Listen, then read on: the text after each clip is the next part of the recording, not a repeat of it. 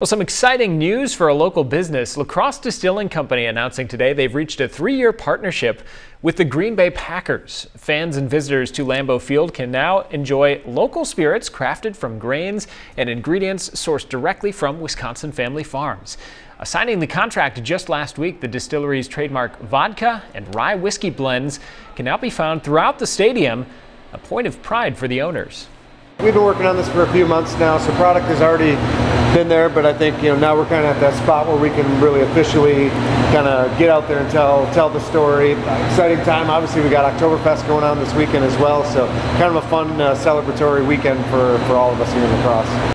And we say prost to them. Lee says one of the key selling points the Packers organization liked was the distillery's eco-minded operation that focuses on sustainability and supporting those Wisconsin farms.